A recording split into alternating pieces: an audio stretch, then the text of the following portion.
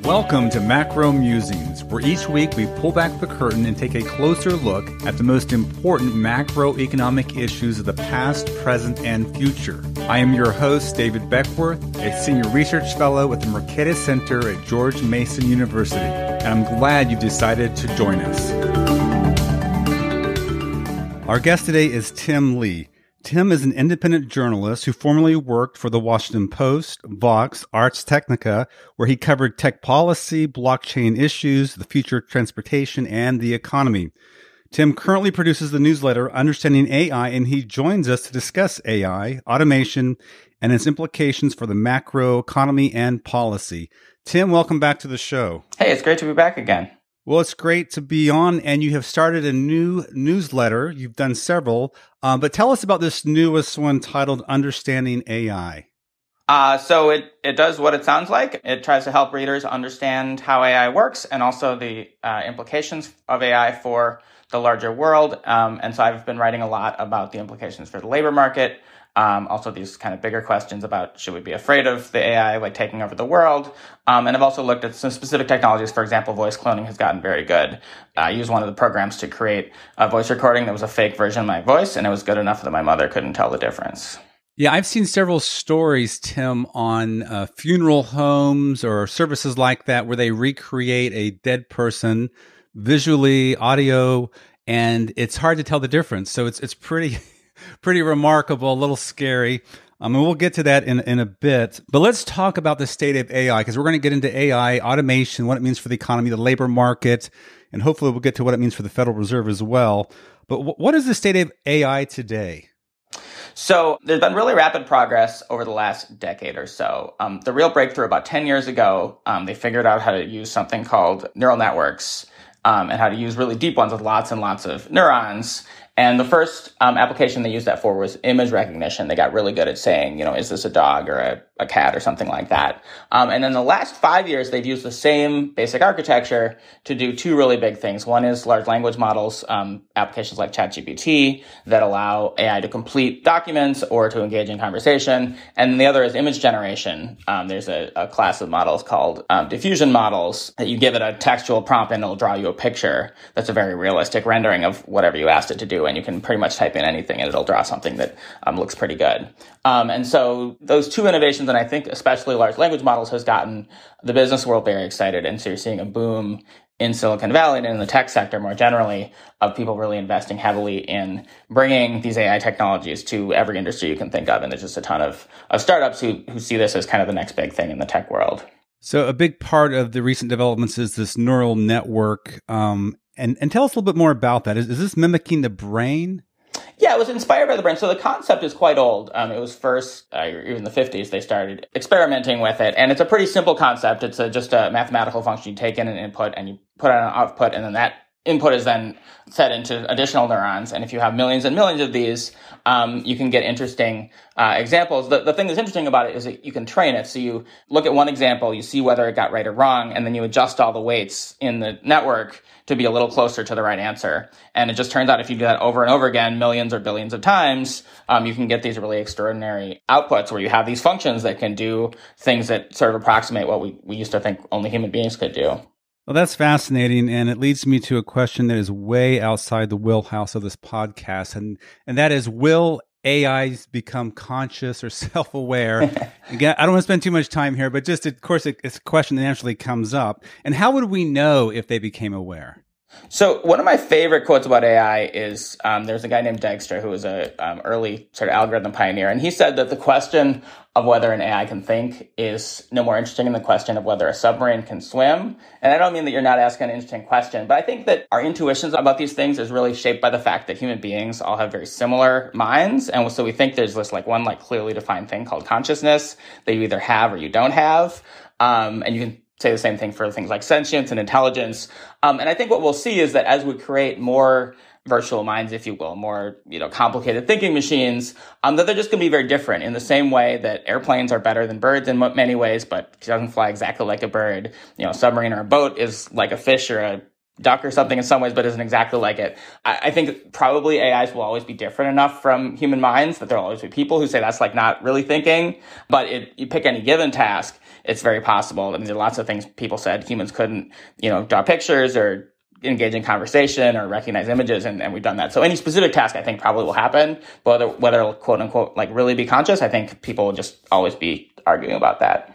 Okay, so we don't need to worry about being confused by an AI pretending to be a girlfriend or, some other relationship out there. Oh, that could definitely happen. I mean, there's a thriving industry of chatbots that are not just answering questions, but like your friend or even your boyfriend or girlfriend. And there's some lonely people out there who are happy to do that. So I definitely think that's going to happen. I just don't think there's going to be an objective answer of this. Is this thing really thinking, or does it just seem like it's thinking? It's just like people are just going to disagree about that. Well, I mean, we won't go there today, but another related question is, would an AI have a soul? But let's hold off on answering that question, and we'll save that for a religious podcast. Sure. But I want to talk about this because it's fascinating, and one of the big things that always comes up with AI is this question of an existential threat, or is it a big opportunity?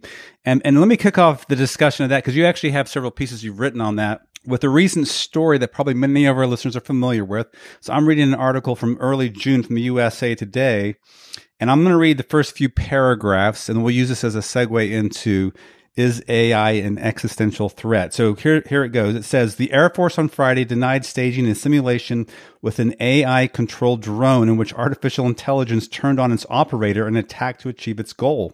The story mushroomed on social media based on apparently misinterpreted comments from an Air Force colonel at a seminar in London last month. Colonel Tucker Hamilton, an experimental fighter test pilot, had described an exercise in which AI-controlled drone had been programmed to destroy enemy air defenses. When ordered to ignore a target, the drone attacked its operator for interfering with its primary goal.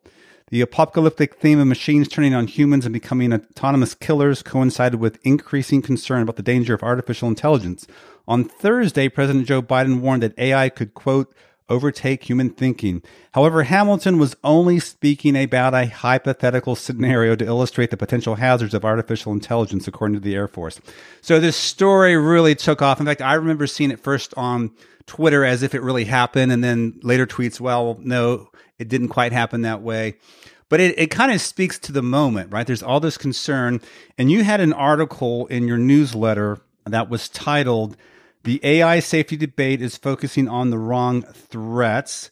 And you developed these two notions, these two schools of thoughts, maybe, the singularism school of thought and then kind of the physicalism school of thought.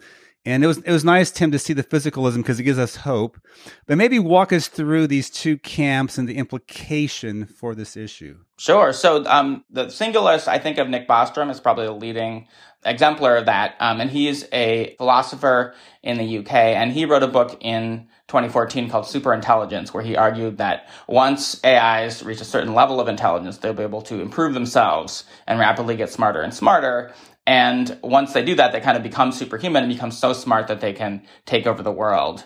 And the thing I found really interesting about that book is when you look at the actual pages where he explains how the taking over the world happens, it's really short. And he has a couple of examples. He says maybe they'll use nanotechnology, which as far as I can tell is very little progress has happened on the kind of nanotechnology he's talking about. But anyway, it's very kind of vague about exactly how this will happen. But some people have a very strong intuition that if something is smart enough, it'll just be able to outwit everybody and take over the world just because intelligence is extremely powerful. And the alternative view, which I more lean towards, that I call physicalism, says that, intelligence is obviously useful, but it's just one of many resources that you need to have power in the world. It's also useful to have the ability to manipulate the physical world, which, human beings have with our bodies, and, a computer and a server rack does not. It's useful to have natural resources. It's useful to have, social networks. And so the focus of physicalism is not so much that we need to worry about the one super intelligent AI taking over the world. It's that the world is going to be full of AIs. Some of them are going to want to do bad things, or they're going to have people who create them to do bad things. But what we want to do is sort of lock down the physical world to just minimize the amount of damage that people can do. And to some extent, this is already, I think, how we should be thinking about the world, because there certainly are examples of hackers attacking power plants or pipelines or things like that. And even in a world without AI, we want to make sure that those things are locked down well, that they're not connected to the internet, if they don't have to be, that there aren't any obvious security vulnerabilities. And I think what AI really tells us is we need to take those threats more seriously and we need to do more to avoid them. But the idea that we want to stop developing AI or have some kind of complicated licensing regime to make sure that the bad AI doesn't create it, that doesn't necessarily make sense to me. Yeah, let's go back to the singularism school of thought and just real briefly, the motivation for the term singularism, is it because of the singularity or any other reason that you... Yeah, so there's two reasons. One is because of the singularity, which is this idea of the AI being so smart that it does things we can't even understand. The analogy is to like a black hole, where you look in a black hole, there's a point beyond which you can't know what's happening because all the light's being pulled in. But also the idea that he talks about a singleton, which is a single AI that's so powerful that it like runs the whole world. That's kind of how Nick Bostrom sees this scenario playing out. And I think there'll be lots of AIs that do lots of different things for different people and organizations. Yeah, you provide a very hopeful and I think realistic view of this with the physicalism perspective. But nonetheless, let's take a closer look at singularism, because there are a lot of people who do take this view. You also mentioned in your article Geoffrey Hinton, an influential computer scientist who worked for Google. Stephen Hawking, he also is on this train. Is that right? He's also an advocate of this. Well, he's dead now, but yes, when he was alive, when he was alive, he was concerned. But prominent people like that are concerned, worried about it. And in fact, in a minute, we'll talk about someone who went before Congress who may make this concern as well. But for now, sticking to this article you have titled "The AI Safety Debate is Focusing on the Wrong Threats." The arguments they make or the story they tell in terms of how this AI will take over the world. Let me list the steps and fill in any that I left out. But they believe, one, that AIs will start building other AIs. So they will themselves program these machines to take over the world. They may also build nano robots to physically enter the world. They may provide some means of social control, manipulation, maybe misinformation, and maybe even build a super weapon. Is that the story they like to tell? Yeah, absolutely. I think one other piece of it is they imagine that if you had a lot of AIs with the ability to do productive kind of white collar work, those could go out and make a lot of money in the world. And so this super AI could potentially have billions or trillions of dollars at its disposal to accomplish whatever it wants to do, which is again used to hire people or, buy resources or whatever it might want to do. Yeah, so this sounds like a great sci-fi movie, but there's some problems with it, as you outline. I mean, you do recognize that AIs can build other AIs, but beyond that, like nanorobots, what's the problem with that? So this is an idea that's been kind of floating around in circles of people who are interested in science and especially science fiction. Since the 1980s, there was a guy named Eric Drexler who wrote a book arguing that it would be possible. And I think this actually goes back to Richard Feynman. He wrote that it would be possible to build little tiny molecular scale robots that could then build other molecular scale robots. And this would be a different way of kind of accomplishing very powerful things. The problem with it is just that it doesn't seem to be happening. There was a study, I think I cite in my article in 2006, somebody did a scientific research survey of the progress and just found that nobody had figured out how to actually make this theoretical idea practical. And as far as I can tell, just from kind of looking around, it doesn't seem like any more progress has been made. I'm not enough of an expert to say why that won't happen, and obviously it's impossible to prove it will never happen. But, it's not like humanity has not been trying to do nanotechnology. I mean, we have computer chips that are at the kind of scale people are talking about. Those have made rapid progress, but those are not the chips building themselves, right? Those are billion-dollar semiconductor fabs with very, very complicated equipment that lots and lots of people need to work on that is very different. I think has different implications, because an AI couldn't build a giant semiconductor plant the way it might be able to, build like one robot and then have that robot build another robot. So the key concern is that these AIs need to somehow get access to the physical world,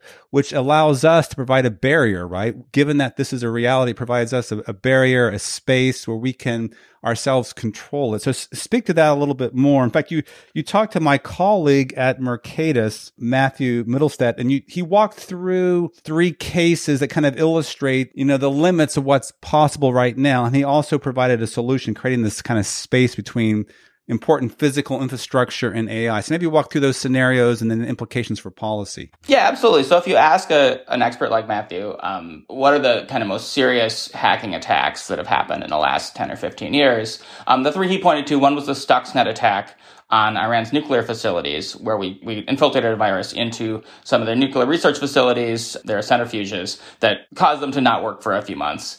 There was a case where Russia hacked a Ukrainian power plant, managed to shut it down for a few hours.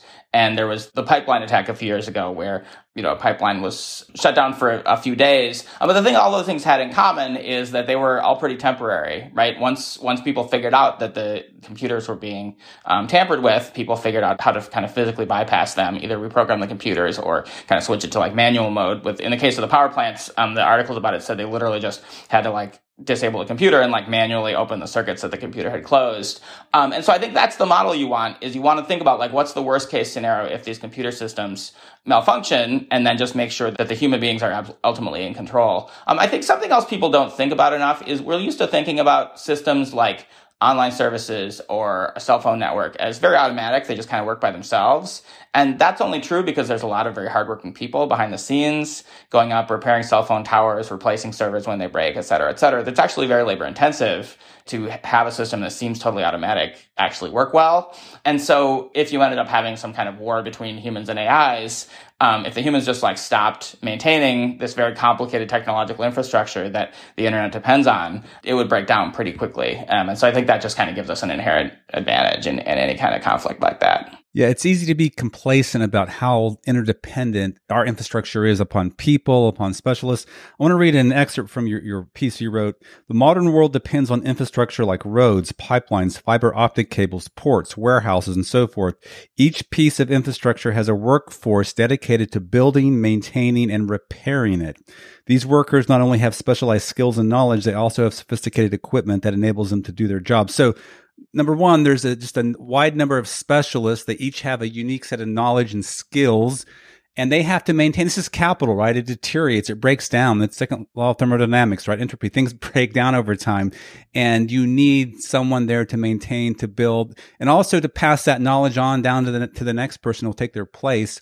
And we're going to come back to this in a minute, but this speaks to this diffused knowledge, the problem of knowledge that's spread throughout a market system is a very clever way to kind of bring it all together, to coordinate it. And we'll come back to the point in a minute. But I think it's something that's easy to take for granted or to overlook the complexity. I'll invoke Milton Friedman here, his famous I Pencil essay.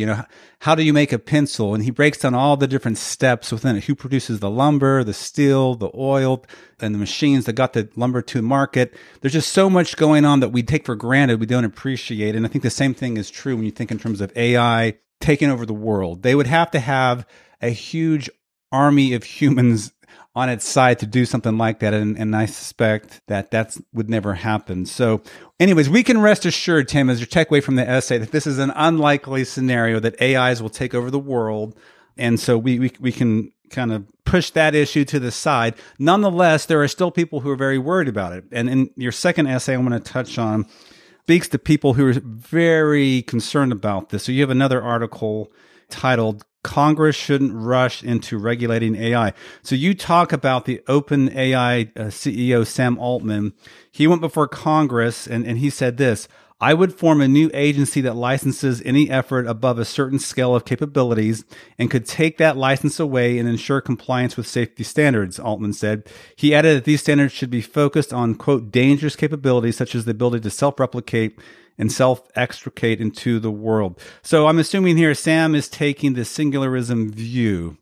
Was there any pushback to this view? Did anybody else suggest a more modest approach that would be consistent with the physicalism perspective? Yeah, absolutely. There's been a number of people. I mean, there's some folks in Silicon Valley. I think Mark Andreessen is one prominent person who has criticized this viewpoint. And I do think there's room for regulating some of this stuff. But the way that I think would make more sense is to focus on cases where there is clear potential for harm. So one example is medical devices, for example. I mean, we already have apparatus set up to make sure that medical devices are safe. I think probably that needs to be adjusted in some ways for AI, but a large language model on its own or any like AI model algorithm on its own is not going to harm somebody. What's going to harm somebody is when you take that and you apply it to some kind of mission critical. I mean, self-driving cars is another example where there's like a safety dimension. When that's applied, absolutely, you need to have some rules to make sure that that's being done in a sensible, safe way.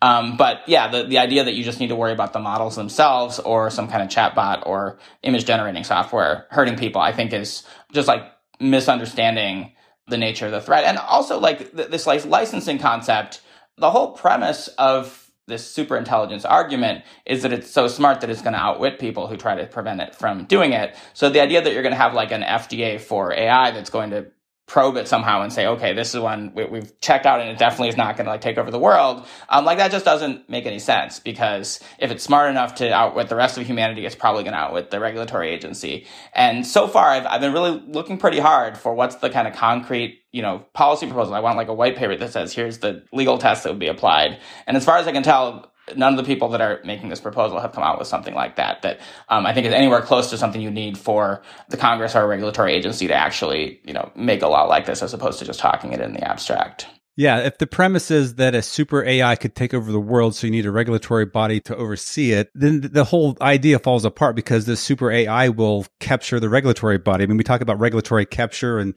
the literature. This would be a new form of regulatory capture. The AI would control the regulatory body and therefore be free to do what it wants to do.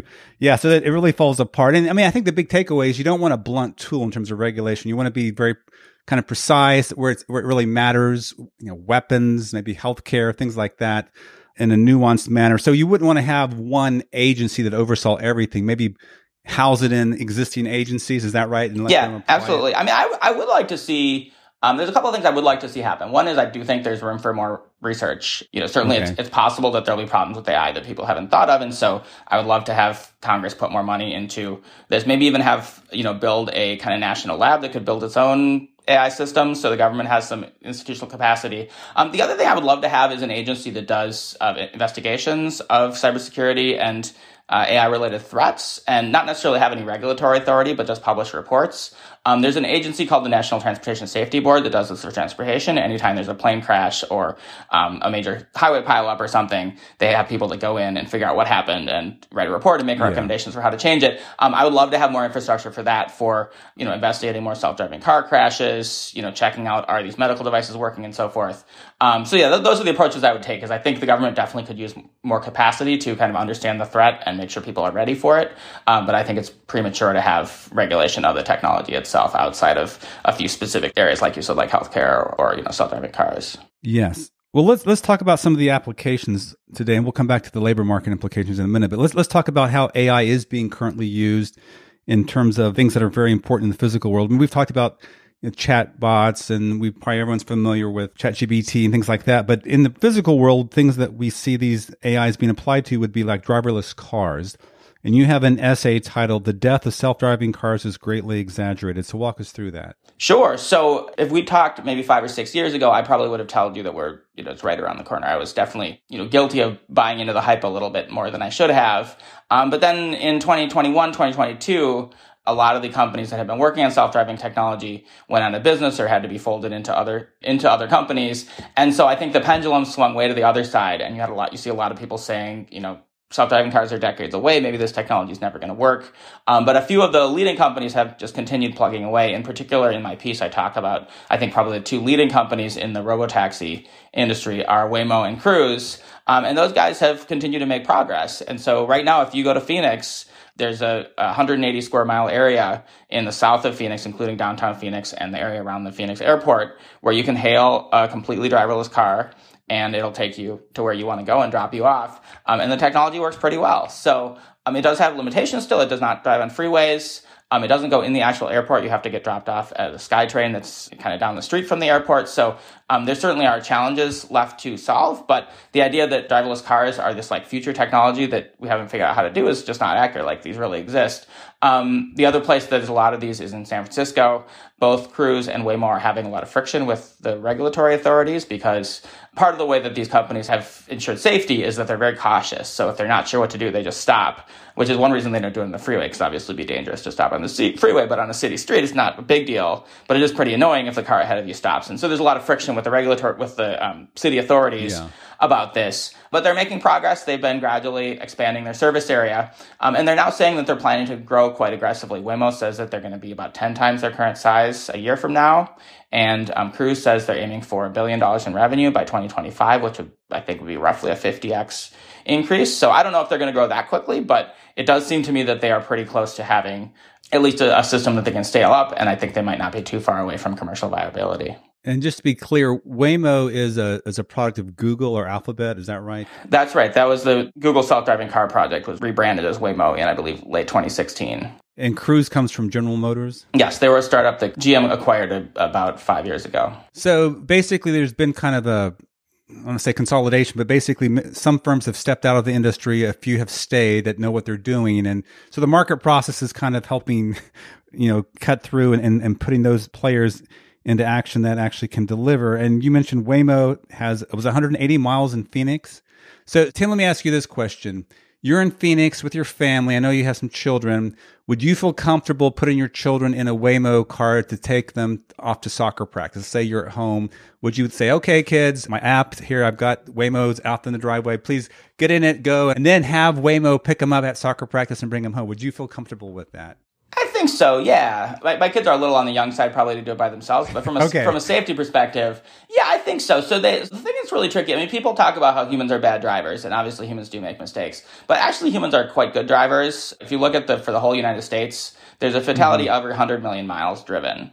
And so that means you got to do a lot of testing to prove that it's safer than a human. I forget the latest numbers. The Waymo has done tens of millions of miles and has never had a fatal accident. So that's evidence that it's probably pretty close to human level, but we don't know if it's human level for sure. But certainly it's pretty safe. There's at least circumstantial evidence that it's like close to human level. So I'm not sure I would be quite ready to do it on a routine basis, but certainly I would not, if it was like a demo ride, I would not be at all nervous about doing this because they do have a lot of experience under their belt. Okay. And the point is they're learning, they're refining, they're growing. And eventually, the plan would be AI develops enough that it knows how to navigate those tricky spots. And at some point it becomes, aware enough, not to go into the conscious debate, but it becomes aware enough how to handle very tricky situations. You mentioned that it doesn't yet go into airports to pick up people like where you'd normally get like an Uber or a taxi because it is chaotic. It's a little stressful. And that's always been the critique I've heard. It's harder for like a driverless car to go into, say, downtown New York City where, it's chaotic and sometimes you got to break the rules to get somewhere. But that is something that eventually AI could master, correct? Yeah, we're seeing very gradual progress. So they started out in a 50 square mile area of Phoenix that was like the most suburban part of Phoenix. They weren't doing the airport. They weren't doing downtown. Yeah. And they expanded. They now do downtown Phoenix, which is not Manhattan, but is more chaotic than suburban Phoenix. And Cruise has actually had an interesting strategy. They started out in San Francisco, which is, one of the most chaotic areas. And their theory is we'll learn faster if we see more of these crazy situations. So yeah, I think they're not there yet, but there's very clear evidence that they're at least serving more of these areas that are more challenging. And they're getting pretty close because, I think downtown San Francisco is one of the most chaotic, probably Manhattan. It might be the only one that's more so. And so if they get downtown San Francisco, there's a huge portion, especially in the Southwest, which is another thing these vehicles I think still need a little work on is weather. But across the Southwest, nice sunny days everywhere. A lot of nice suburban areas in Los Angeles, Las Vegas, Houston, Dallas. And so I think there's going to be a pretty big market there, even if they can't do Manhattan or, a Boston snowstorm. There's going to be a pretty big market here just in the kind of quote unquote easy areas. Okay. Well, listeners, you've heard it from Tim. When you go to Phoenix or San Francisco next time, try out Waymo and Cruise, and you can report back how your travels went in the driverless cars. Let's talk about one other driverless vehicle, at least potentially driverless vehicle, and that's Tesla. You mentioned that in the article, but it's not the main thrust of your article. Why is that? So Tesla's taking a different approach. Waymo and Cruise's idea is that they want to do a completely driverless technology from the start. And there's actually an interesting history there. Back in the day, about 10 years ago, Google had technology that was kind of similar to what Tesla does now with autopilot. It was a driver assistance system, and they would let Google employees borrow the car and take it back and forth to work. And what they found was that people trusted it way too quickly. And so they had surveillance cameras to kind of see how people are using it. And you see people, putting on makeup and, stirring their coffee and stuff and not paying attention to the road. And so the Google executives got nervous and said, we do not want to have this kind of mixed mode thing where the AI is kind of in control and the humans are in control. So they said, we're going to do totally driverless. Tesla is taking a different approach where they're building a consumer product where you buy a Tesla and then you can pay several $1,000s extra to get the full self-driving technology, so-called. And so the car will mostly drive itself, but it is not safe enough that you can not pay attention. And so the theory is get your Tesla, it drives itself, but you still have to watch and be ready to grab the wheel if it screws up. If it were me, that would make me nervous because it seems pretty good, but the last jump where you're like, okay, it's good enough, we're going to have the person stop paying attention, that seems really, really hard to me. And it seems like the only way you can do it safely is the way that Waymo and Cruise is doing, which is to start in some easy cases and work for harder ones. And it seems hard to do. So anyway, I just see them as a different market. Like there is a market for all the automakers have driver assistance technology. Tesla's is in some ways better, or at least maybe they're just less cautious about it, but that's a market. It's a perfectly reasonable market, but I see it as a different market than the people that are trying to build actual driverless taxis where there's never anybody behind the wheel. Okay. Well, let's move on to another application of AI today, currently in action. And this is from your other newsletter, the Full Stack Economics article titled, I ordered robot takeout on 2 campuses with wildly different results. So the one that was really interesting is, of course, George Mason University. I'm at Mercatus. We're a research center affiliated with GMU. So walk us through the robot service there. It's great. So I believe GMU has 2 campuses, and you guys are in the Arlington one, right? We're the Arlington campus, yeah, with the law school. This is at the Fairfax one, which is further out in the suburbs. It's the main campus, yeah. Yeah, okay. So yeah, it's great. They're these little robots that are like kind of microwave size. They're white. They have 6 wheels, and they drive around delivering food. And so you can visit the campus. You can pull out your smartphone. There's, I think, 15 or 20 stores that are participating. You can do, Starbucks or Panda Express, places like that. And you can order food, and in 10 or 20 minutes, a little white robot will drive up and deliver your food, and you can open it up and there's your food.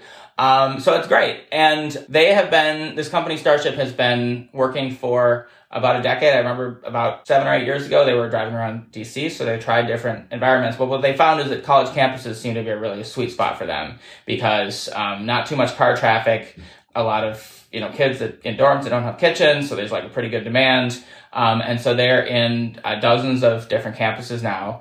They seem to have a real business. I don't know if they're profitable. They're probably not. But I talked to one of their executives last year, and he said that they're now confident that they're ready to scale up and they're going to be serving a lot more deliveries in the next year or 2. So these little robots, they're like you said, microwave size. They have wheels on them, 4 wheels, and they go places. So are there limits to where they can go? I mean, they navigate only sidewalks and roads. What's the capacity? Yeah, so they're on sidewalks, and they have a top speed of, I think, 4 or 5 miles an hour. So that's pretty slow. So it's different than the self-driving cars. There also are some startups that are building delivery robots designed for roads that can go 20 or 30 miles an hour. And so those can serve different markets. So this is another reason to do college campuses. Yeah. It's pretty walkable.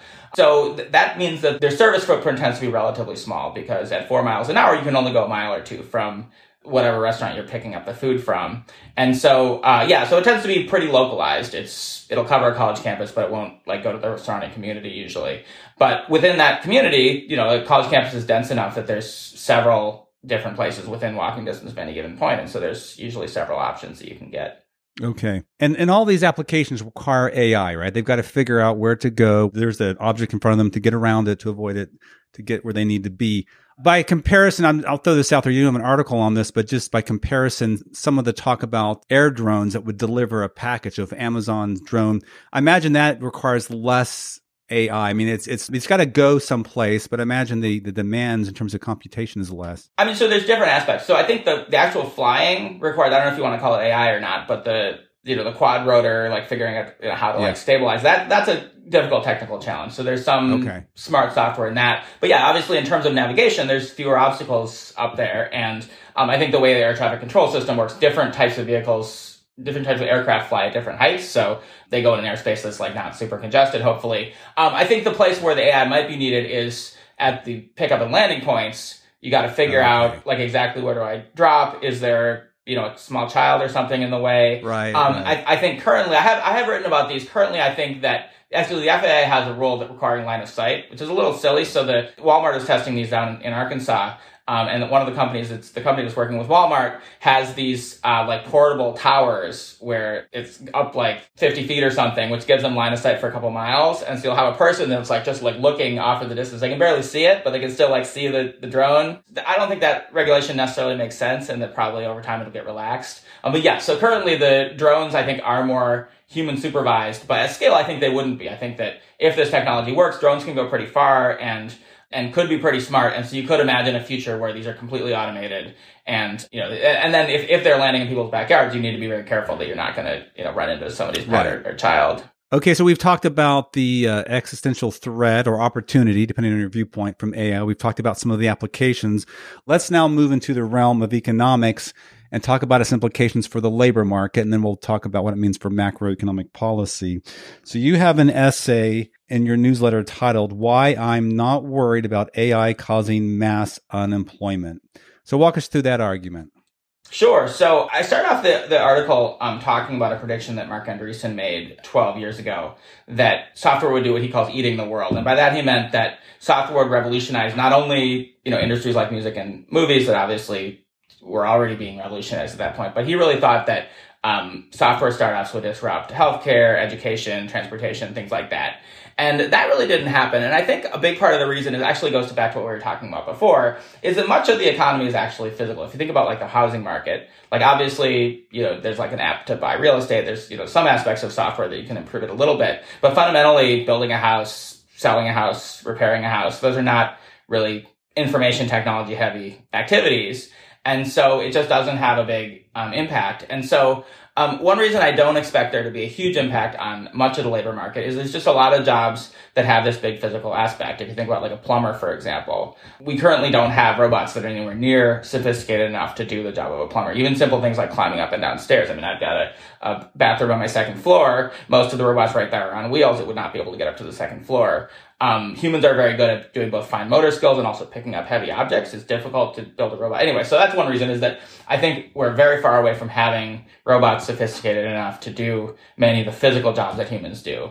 The other reason is that I think there are many jobs where being a human being is inherently part of the value proposition of doing the job. So you think about childcare, maybe you could invent a robot that keeps your child safe, but you probably wouldn't hire them to take care of your child, because the job of a child care provider isn't just to keep them safe. It's also to be stimulating and to develop like a social relationship. And a robot just can't do that. And I think there's a lot of things like that. Any kind of care worker, if you think about therapists or psychologists, and you also think about things like a waiter or waitress, most of their job is to bring you food, but there's an aspect of luxury to having somebody come and, wait on you and provide services. You think about getting a massage. These are things where I think having a human being do it is going to be a value add, even in a world where a robot can do something that's like technically very similar to what the human being is able to do.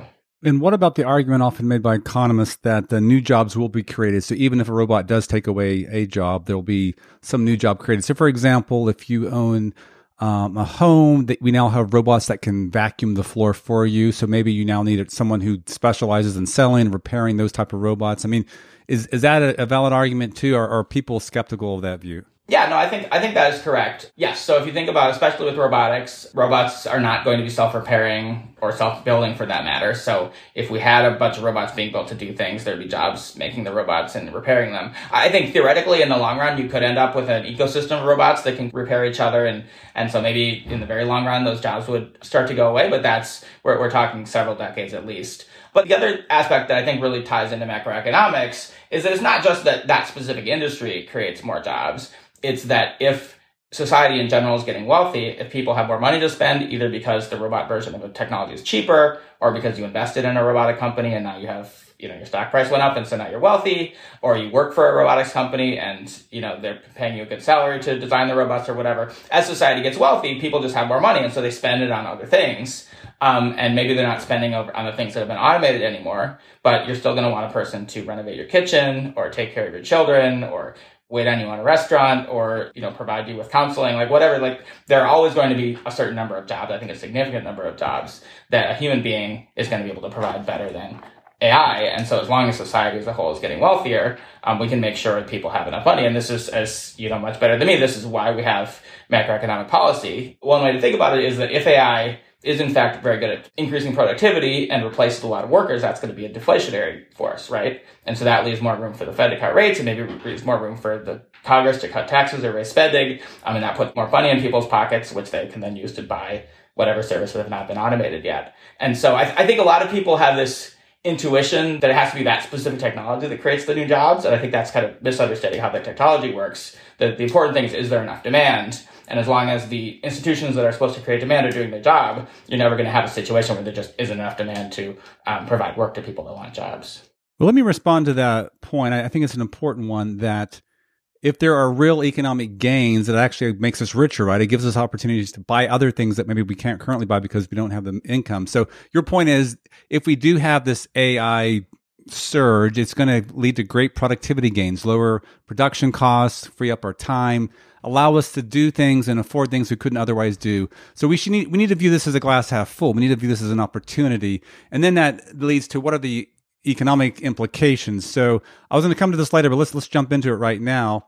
What would the Fed do in that environment? So you mentioned that it's likely would be a deflationary or maybe a disinflationary environment, which I completely agree. In fact, we saw something very similar in the late 1800s.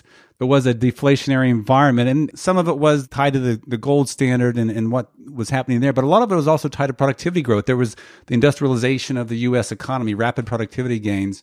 And the way I would view this is, as long as we keep nominal income stable, so you know where I'm going with this, Tim. As long as we keep nominal income or demand stable, which is what the Fed can do, which policy can do, then these real gains can be spread throughout the economy through lower prices. In other words, if everyone's still getting paid the same nominal wage, but things are getting cheaper, their real experience is much better, right? I can afford more things. So deflation by itself is not necessarily a bad thing. Deflation is a bad thing when there's a collapse in aggregate demand, a collapse in nominal income. But if you have stable nominal income growth, stable nominal demand growth, and things are gradually getting cheaper, you're actually much better off. And sometimes people will invoke, what about if you have debt? What if you have debt and price levels falling? Well, that's offset by the fact that you're having higher real gains. If your real debt burden is going up, presumably it's being offset by higher real income gains as well. So I don't fear deflation. I think it actually could be a good thing if it's accommodated by the right macroeconomic policy. So I look forward to this world where we have AIs and rapid productivity gains going forward. Any thoughts on that? Yeah, so this is a story people tell about the 1990s, right? That people are worried about the economy overheating, and Alan Greenspan decided that some of the new computer technologies was helping to keep inflation in check, and he eased, and we got the boom of the late 1990s. I mean, you know this history better than me, but yeah, I think this is just part of what you want to happen. Is you want high productivity growth, which makes the kind of macro policy make it easier than it would be in an environment of low productivity growth. Yeah. I mean, rapid productivity growth solves a lot of problems, right? I mean, we want economic growth to deal with everything from inequality to solving climate crisis to all these things provide opportunities for issues that we care about. So yeah, I do think there's some, there's maybe an analogy to the China shock in the 2000s, where there really were specific industries, specific parts of the country that had some adjustment problems. I'm skeptical that the changes will happen fast enough for this to be a big problem in many industries. But I think I could imagine a few industries where somebody invents something that really makes a certain category of jobs obsolete. And so it's not that it's going to be painless for everybody. But as you've said many times in this podcast, like the economy as a whole, or the labor market as a whole, has a lot of churn. A lot of people lose their jobs. It's not, when you publish statistics that say, 200,000 jobs were created, it's not actually 200,000 jobs. It's like 4 million jobs were destroyed and 4.2 million jobs were created. And so I think the economy has a lot of capacity to absorb job losses and create new jobs. As you said, as long as nominal demand overall is going up at a steady rate, which I'm completely on board with that policy goal. Yeah, Tim Lee has been a big fan of nominal GDP targeting for a long time. I'll let you know that if you don't already know that. He's been on the show before, and we've talked about it before. But just another reason to promote the nominal GDP targeting view, it can handle supply shocks. Basically, the story you're telling is it handles supply shocks, and it would have handled the supply shocks during the pandemic, negative ones, but it could also handle the positive ones in a way that makes it easier for policymakers. But let's go into how actual policymaking would transpire. And I want to take this on two fronts. There's this knowledge problem question. Would AI solve the socialist calculus debate? Would a central planner have enough information via AI and big data to do what markets do? And then secondly, how would specific economic policymaking bodies implement policy? So let me start with the first one. And I bring this up because a very prominent economist, Daron Acemoglu, has a new book out with Simon Johnson titled Power and Progress, the 1,000-Year Struggle Over Technology and Prosperity. And he's been tweeting a lot about this book. So it's a really interesting book, and he's been promoting it as all good authors do. And he had a tweet thread in late May, and I'm just going to pick up part of the way through it. But he says, coming back to Hayek's argument, this is Hayek's knowledge problem argument, and Hayek argues that the market process uses prices to send information for producers and buyers to coordinate their actions. But he says, coming back to Hayek's argument, there was another aspect of it that has always bothered me. What if computational power of central planners improved tremendously? Would Hayek then be happy with central planning? And then he says another tweet, impossible to know the answer to this, but some believe that advances in AI are taking us toward this type of supercharged computational power In my mind, this does not make central planning any more attractive. But what is your thought? Is AI and big data, is it really solve this knowledge problem, or is there more to it than just having a powerful, intelligent machine? I guess I see this as not necessarily a binary. So you could think of like Amazon as, in some sense, a central planner that plans a large portion of the economy, right? They match supply and demand in a way that's not like a pure open market. It's like, it's a firm that's doing that. And so I think better AI could certainly allow more big firms that do, Walmart does this as well. I think ultimately Hayek's argument is still correct. And one reason is I think that the information problem and the incentive problems are closely related, right? Because what the price mechanism does is it gets people in the market to reveal what they need and how intensely they need it. But they're only going to do that if they have the incentive to do it. If, a high price both is a signal that people should put something on the market, but also it's a financial incentive for them to actually do so.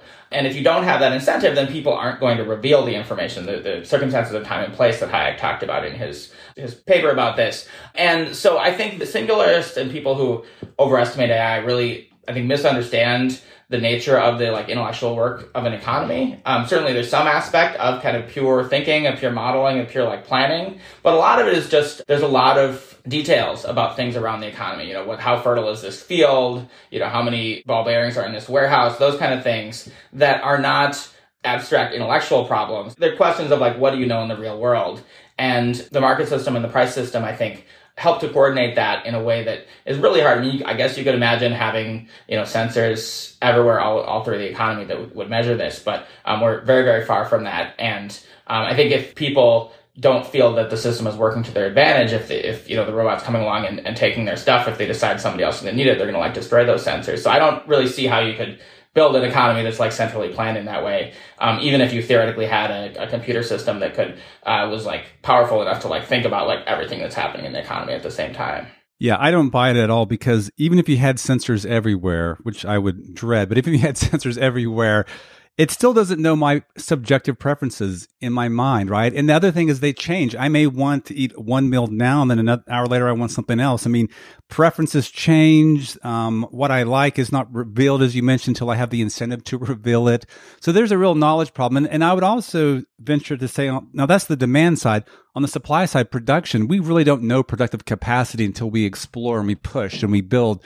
And what I take away from this is that the people who see AI as becoming an effective central planner, they take the information as given, right? The data is there because the market process through discovery has revealed prices and demands and supply. But it's a discovery process, right? It takes time. And I think AI has just assumed that it's there and they can just use that data, but that information is constantly changing. That'd be the first point I'd make. The second one is that AI may actually add more complexity to the economy, right? We may have even more sophisticated processes of production and things that we value. So it's not clear to me that AI would actually simplify matters. It might actually add more complexity. Yeah, absolutely. And I think this ties back to the existential risk question we were talking about earlier, because if you imagine an AI trying to take over the world and run everything, it would have to be a central planner, would have to replace humans with robots or with whatever. And there are just going to be lots of things about the economy it doesn't know, and that if humans decide that it's a threat, they're going to stop cooperating, and then things are going to break down. The important pieces of equipment will go missing, or people are not going to help continue doing the jobs that are needed to keep the economy running. And so, I really see these debates as related. I think some of the bad habits that led people to be very enthusiastic about socialism 70 years ago, I think some of those same intellectual habits really are contributing to the people overestimating how powerful these AI systems could become. Well, let's end on another policy consideration. This is the second point I alluded to earlier. And that is, could AI do monetary policy? So Milton Friedman famously talked about a computer replacing the FOMC. Milton Friedman advocated the Fed targeting a money supply growth rate. So he would literally have the computer, create so many dollar liabilities and have it grow at a constant rate. And, people have kind of dismissed that idea. It was an interesting idea. But, if you take that principle, that idea, you invoke Mark Andreessen's software is eating the world. So take some AI that uncovers underlying economic relationships. Maybe it estimates Taylor rules, the parameters, it updates relationships. I mean, could you imagine an AI at some point replacing the FOMC or at least be an important part of the FOMC's considerations? I think it's going to be an important part of it. I mean, the Fed does modeling. I'm sure that new AI techniques will allow them to do better modeling. Maybe they'll let them do better surveys. Maybe you'll have, representative agents inside some big model of the economy that is more sophisticated than you can do without AI. So absolutely, there's going to be computer systems that FOMC members will consult. And it's possible that at some point in the future, AIs will come up with better macroeconomic theories. But I think the question is, as a human policymaker, how do you know that the AI's, proposal is actually better? And the only way they're going to do that is going to have to explain it to you. And so if it's very intelligent, it can do human language, it'll produce a PDF or something that says, here's the better policy. And then human beings are going to have to decide whether they want to go along with it or not. Because ultimately, macro policy is not just a technical question, right? It's a question of values. It's a question of, are we more worried about inflation or unemployment? Are we more worried about the short term or the long term? And I think there's just, ultimately, we're going to want human beings that we kind of relate to and trust to be the ones ultimately in charge. So yeah, I think it's going to be, certainly there's going to be AI in the process, but I don't know why you'd ever want to have it completely automated. Yeah, so that was my next question. So even if AI could do a good job with monetary policy, let's say, it could replicate the FOMC even better than the FOMC does, and it had all the knowledge, it had algorithms, it was learning, constantly growing. Would you want the AI to do it in that case? And as you mentioned earlier, there's some things that we still like the human touch, healthcare, daycare, whatever it may be. So you think and suspect that people would probably still prefer to have a Fed chairman come out and do a press conference as opposed to a Fed AI bot discussing the most recent rate hikes? I think so. Because one of the things about these new models is a little spooky, is that they are created through this iterative kind of evolutionary process where the end result, the end product, is this massive mathematical function that we really don't understand what's going on inside. And so there's no way to be sure that is this going to do what we want in the future, right? It can have a track record. We say the last 10 years, it seems to have made good decisions, but you're never going to know for sure, especially for something like macro where you can't do controlled experiments, right? You have a limited amount of data to say, did this work well or not? And so in those circumstances, I think you're going to want to have somebody you understand. I think we all have some idea of how Jerome Powell thinks. He's a human being. He probably shares more of our values than some computer system does. So, I think so. Your colleague Scott Sumner used to talk about using GDP futures markets as another way to automate the bond market. I'm intrigued by that. I would like to see at least, the creation of a market like that to see how it works. But there's also there's weird situations, right? Like COVID. If you built a computer to run the economy and started in 2019, it's very possible it would have totally screwed COVID up because that's a thing. Now you could say, well, this AI is going to be super intelligent, so it'll do the right thing, but there's no way to know that. And you'd rather have it give you advice than have human decision makers have the final say. I think the point is that even if AI could do a better job, even in a pandemic, let's just give it benefit of the doubt, I think people would have a hard time giving up what they think, and maybe wrongly, but what they think is this human touch with macroeconomic policy, right? I think many macroeconomists would say, look, we need more automatic stabilizers. That could be done through AI, a better AI system, better, computer systems for our taxes, for unemployment insurance, all those things could benefit from AI. But at the end of the day, they probably still would want to make sure there's a human overseeing it. I remember, Tim, back in 2015, 2016, when we were talking about earlier, this debate about driverless cars. And I listened to another podcast from NPR, I think it's Planet Money, and they talked about the Google cars back then. And the question was, will cars go the way of elevators or of airplanes? And what they use as an analogy is, with airplanes, no one wants to give up the pilot, right? They want to maintain there's always a human, even if AI could land the plane, they want to have a human just in case to have that human touch. Whereas with elevators, it used to be the case that there was an elevator operator, and you wouldn't dare step into an elevator without a human pressing the buttons. And now elevators in the past were very dangerous. People did get harmed and hurt, very different. But over time, we've become comfortable going into an elevator, pressing the floor, not thinking twice about it. And their question was, where would we end up? Would we end up like the elevator for driverless cars? Would we end up like an airplane? And tying this back into monetary policy, I suspect we're going to follow the airplane model going forward.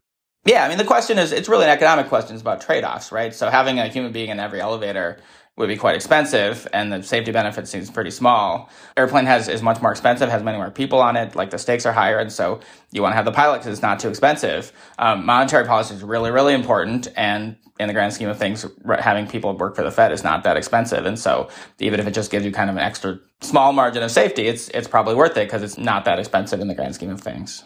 Okay, with that, our time is up. Our guest today has been Tim Lee. He is the author of the newsletter, Understanding AI. Check it out. Tim, thank you for coming on the show. Thanks so much. This was fun. Macro Musings is produced by the Mercatus Center at George Mason University. Dive deeper into our research at mercatus.org/monetary policy. You can subscribe to the show on Apple Podcasts, Spotify, or your favorite podcast app. If you like this podcast, please consider giving us a rating and leaving a review. This helps other thoughtful people like you find the show. Find me on Twitter at David Beckworth and follow the show at macro_musings.